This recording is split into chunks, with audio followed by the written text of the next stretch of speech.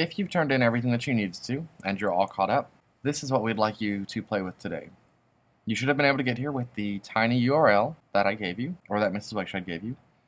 And then, once you have it loaded, you can press the arrow to start. You'll see an ad, so just wait a moment, and then down here, we'll have the option to skip the ad in just a moment. There we go. And then you'll see something like this. Now, I've already started, so that's why on mine we see this cat that's almost done. If I jump to a different one, just to kind of show you from the start what it looks like, I can go to the monkey. And so we have our canvas here, and we have colors down here. This is based on sort of the idea of like raster style images, images made out of pixels, which is different than the images that we played with in Keynote, where they were vector based, right? They had points and curves and handles and all these things that we could play around with and move around, right? So this is based on pixels.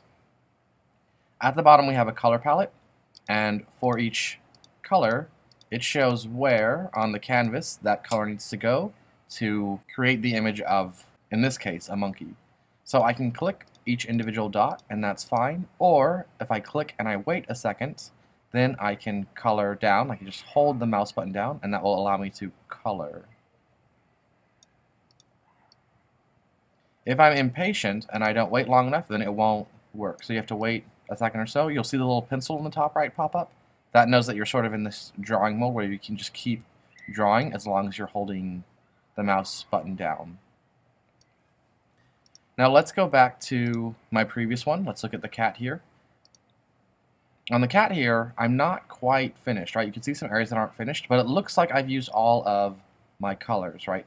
So some of these images use more than the 10 shades that are allotted down here. There are more colors. If we click and we hold down and we drag this over, here are the other colors, right? So there are 2 colors that I haven't used yet.